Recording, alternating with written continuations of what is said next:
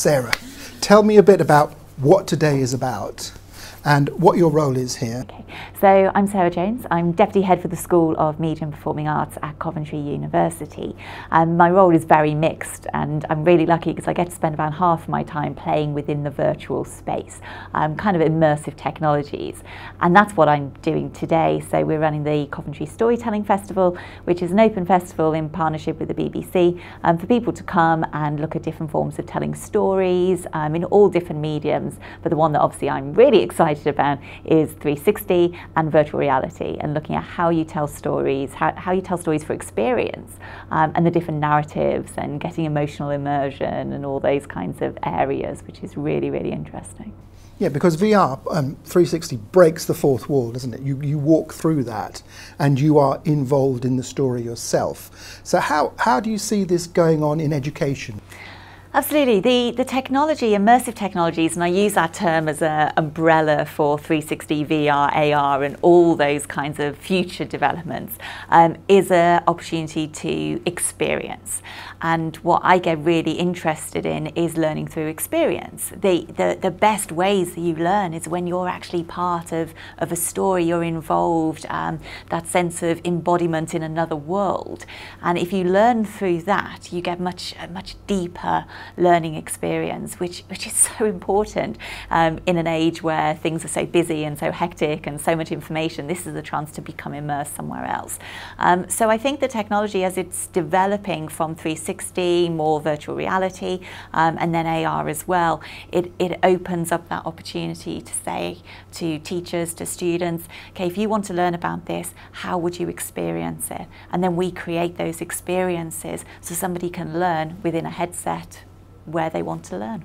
Yeah, because your background is in news and you've worked with people like Noni de la Peña, is that right? I haven't worked with Noni, but I do know Noni. She's kind of like me, but in the States, and is amazing, unlike me. But she does some great work with immersive journalism, but she does a lot of computer generated VR. I care about the real. I care about the 360 filming as a way to get into the space, because I was a television news correspondent. I film, I create films. So for me, I love having that real, but I think you can only go so far with 360, and then that's when you start need to bring in computer generated images and manipulations and the interactivity. I always think that your first VR experience is amazing. You have that wow moment. And then the second, third, fourth times, you kind of get used to the space, but you still think it's good, but it starts losing that impact, as you do with everything. It's not unusual now that you can do everything on your phone because you're used to it. So with this technology, it's having to look at how do we keep the momentum? How do we sustain the interest? And it's only when you start adding in the virtual reality into 360 and that convergence of the two technologies that we can start manipulating environments. So we still have the real, but we're adding in interactive elements. We're adding in the sense of ownership and control and freedom in a virtual world, which is very difficult to do, but we're slowly getting there. That's what I was going to ask you next, about the affordances of the sort of technology and what has worked best in your experience up to now? It's probably a short list of what's worked best. Telling stories and creating stories in 360 is really difficult. I shot stories every day, I edited stories every day, and when it comes to 360, there's just a block. The technology isn't there yet to make it easy and simple. We're starting to see it, which is great, with just simple 360 images. And I remember a few years ago, I had a bubble scope cam as an attachment onto my phone where it mirrored a projection so you could take a 360 image, which kind of got me thinking about how you would use 360-degree images. So that technology is getting easier. The little Ricoh camera, the new Samsung camera, those that self-stitch are brilliant. It makes life so much easier. And then you can look at manipulating those images for education, and you do still get that wow factor. It's not the same as having the Nokia Ozo, which is $60,000, and creating a film, but for education, education, creating a 360 image and then using things like ThingLink, which have just come up with a VR application where you can annotate that image with extra information. You can layer it on with video, with graphics, with images and sounds. That really helps the learning. So it's about using those simple tools to get into the space, and Google Expeditions have done amazing work with that. So the Expedition program takes largely still images in 360 and allows a child to go on a virtual field trip anywhere in the world. We look to take the education experiences one step further. I care about embodied educational experiences where you become someone else in a world and you learn through that. But certainly the technology at simple 360 is okay to use. It's when you start trying to create those deeper films where you're having to deal with stitching, which keeps me awake most nights. Now, I wanted to ask you about the embodied bit, because basically it's got sort of opportunities to think about how people can sort of almost revision their role in society. It's quite a strong experience going into VR, and I know when I was in Second Life, a lot of people were cross-gender. They were either men pretending to be women or women pretending to be men, or just had taken on that role. But within a real context, how do you see that going in terms of revisioning your role in society? I think there's been some great work already. Mel Slater is an amazing academic that's written a lot about race and religion within virtual spaces where you become someone else to understand. And certainly Specular Theory in the States, they've done 2 films at Sundance called Perspectives, one chapter 1 and one chapter 2. And the first one was about drug rape or gang rape, I guess, where a girl was raped at a fraternity party, where you see what's happening and you are the girl, and then it switches to the perspective of the group of guys that are at the party. So you understand it from 2 different perspectives, and the one that they did this year, chapter 2, was around police brutality. So you're getting that sense of understanding what it's like to be someone else, walking in someone else's shoes. Sarah Hill in Missouri has just done a great piece about disabilities, I think in Zimbabwe, where they don't have access to wheelchairs. So it's all about crawling around on the floor, and you kind of understand what that must be like.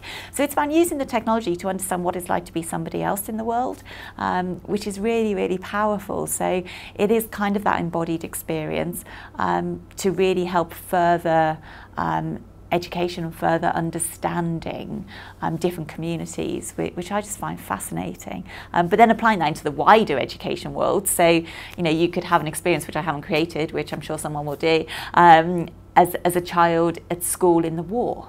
What's it like to have a history lesson taught in virtual reality? Don't just show them what it's like. Actually be there, be in that classroom, put your hand up, talk to the teacher, engage in that scenario, but in a different time and in a different place. And for children, I've got 2 young girls, I know that that's going to help them learn a lot more than me telling them what it's like from a textbook. And so how do you feel, how are you going to go on in the future, next few months, year?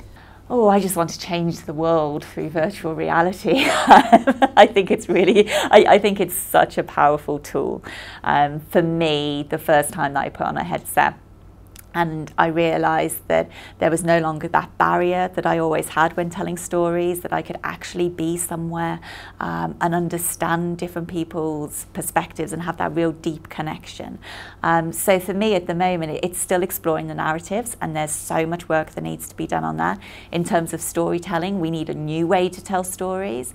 I always say to everybody that's interested in this space, first of all, it's looking at experience, what you want an audience to experience, but it's also about getting them to understand that you can't tell stories in a traditional way. There's no point in telling a story how you would tell a story in a linear format and just filming on a 360 camera. That doesn't help. That's not using the technology, and I hate tech for tech's sake. So it's about looking at the technology and saying, how can I use this to create an experience?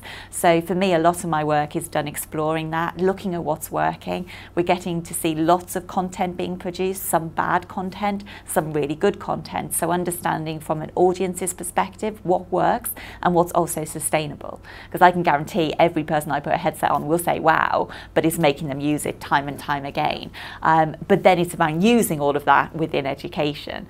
So I've been working on a paramedic scenario, and we're looking at various healthcare provisions for students to learn through this technology, which is really exciting. And we're testing that in a couple of weeks with 60 students, all with headsets on, where they become the virtual paramedic and have to make decisions about someone's care. So that's quite exciting. And there's so many experiences that I'm ready to create to help people learn. There's a lot of women in this area. So how's that come about? It's an emergent area, possibly. Yeah, I love that you say there's a lot of women in the area. I saw it on my Twitter feed earlier today, the Cheltenham Science Festival, I think, and there's a panel on the future of VR, and some great people talking, all men. And I run VR Girls UK with Samantha Kingston, who runs Virtual Umbrella, who's brilliant. And part of what we do is trying to ensure that there's a balance on virtual reality panels and conferences, and I get really annoyed when it's a women panel. For me, there's so many amazing women in this space, and they need to be on all of the panels. There was a B&H live stream the other week about 360 video. It's like 5 guys. I was like, I know so many amazing filmmakers, female filmmakers. Having that balance is really important to me. I always say if you can see it, you can be it. And for kids growing up, people loving this technology, wanting to get into it, if they just see that it's men on every panel, they'll think that there's no women in the space. And there's some amazing women, not just in the creative storytelling frame like I am, but also within education, within health, within programming, within coding, all those kinds of areas. So it's making sure that all of their voices are heard, and sometimes they're not. But there are amazing women doing work in VR, and for me, I just want to keep shouting about that.